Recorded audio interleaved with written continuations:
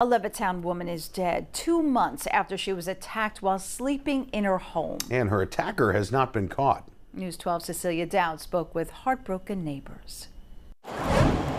She was a retired lawyer, and she had a good heart, and we moved into this house 2.5 years ago, and she was the first neighbor to reach out to us, came over, and was very, very, very nice.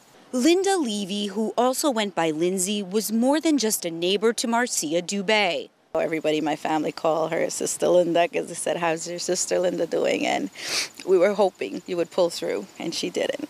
Linda would look after Marcia's children. We adore her. She had little names for them: Champ, Captain, Smiley. And we're heartbroken today. We're really heartbroken.